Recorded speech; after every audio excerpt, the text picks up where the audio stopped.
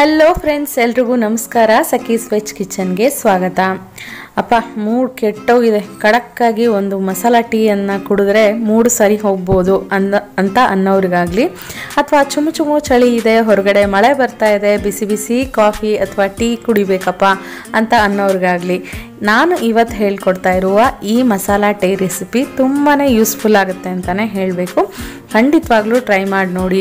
ನಾವು ಎಷ್ಟೋ ಸಲ ಮಸಾಲ ಟೀಯನ್ನು ಹೋಟೆಲ್ಸಲ್ಲಿ ಅಥವಾ ಟೀ ಸ್ಟಾಲ್ಸಲ್ಲಿ ಕುಡಿದಿರ್ತೀವಿ. ಆಗ ಅಂದ್ಕೊಂಡಿರ್ತೀವಿ ಹೇಗೆ ಇಷ್ಟು ಸ್ವಾದಿಷ್ಟವಾಗಿ ಅವರು ಮಾಡ್ತಾರೆ ಅಂತ ಹೇಳಿ. ಮತ್ತು ನಾವು ಸಹ ಕೆಲವೊಂದು ಡ್ರೈ ಆದ ಪುಡಿಗಳನ್ನು ಹಾಕಿ ಮಾಡೋದಕ್ಕೆ ಟ್ರೈ ಮಾಡಿರ್ತೀವಿ, ಬಟ್ ಆದರೂ ಆ ರುಚಿ ಬಂದಿರಲ್ಲ. ಸೊ ಇವತ್ತು ನಾನು ನಿಮಗೆ ತೋರಿಸ್ಕೊಡ್ತೀನಿ ಅಂತಹ ಒಂದು ರುಚಿಯಾದ ಮಸಾಲ ಟೀಯನ್ನು ಹೇಗೆ ಮಾಡೋದು ನೀವು ನಿಮ್ಮ ಮನೆಯಲ್ಲೇ ಅಂತ ಹೇಳಿ. So let's start the video.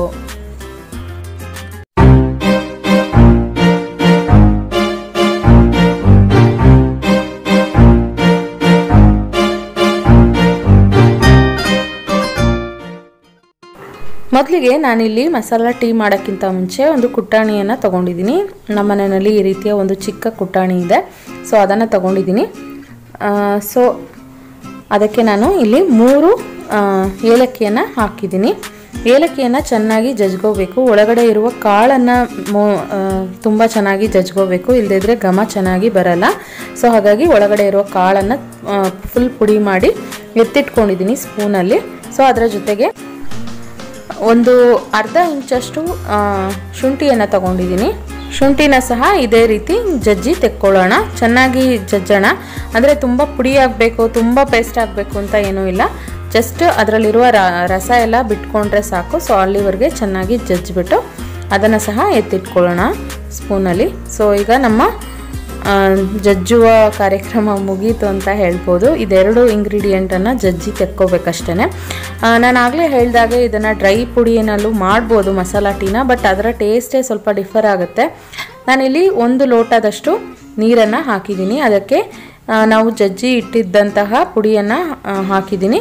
ಅದರ ಜೊತೆಗೆ 2 ಲವಂಗ ಮತ್ತು 1 ಇಂಚಷ್ಟು ಚಕ್ಕೆ ಮತ್ತು 3 ಪುದೀನ ಎಲೆಗಳನ್ನು ಈ ರೀತಿ ಚೆನ್ನಾಗಿ ಹರಿದ್ಬಿಟ್ಟು ಹಾಕಿದ್ದೀನಿ.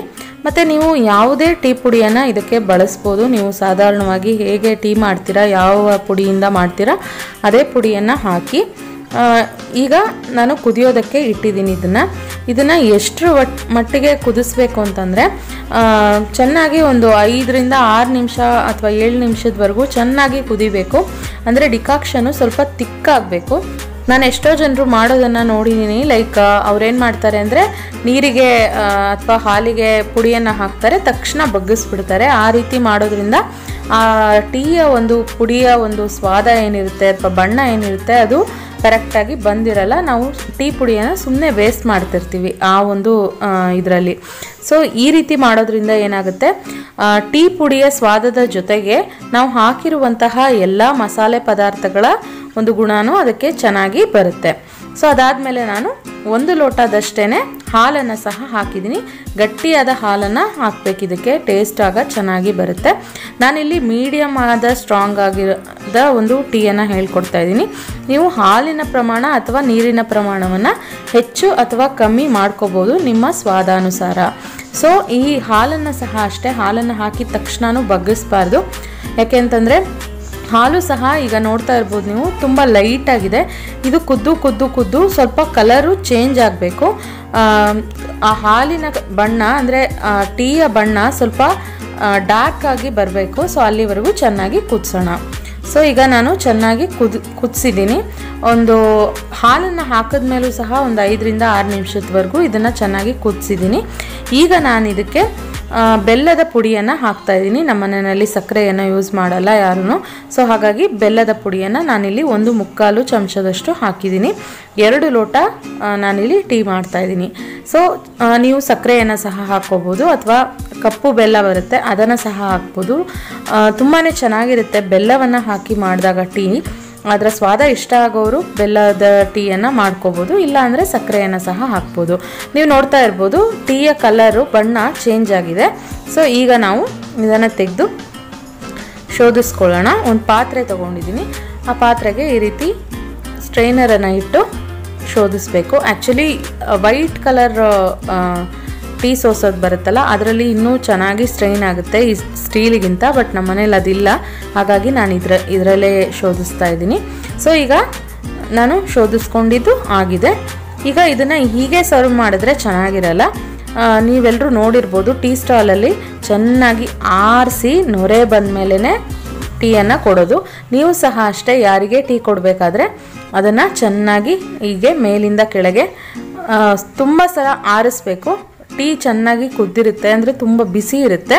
ಆ ಬಿಸಿನೂ ಸ್ವಲ್ಪ ಕುಡಿಯೋ ಹದಕ್ಕೆ ಬರುತ್ತೆ.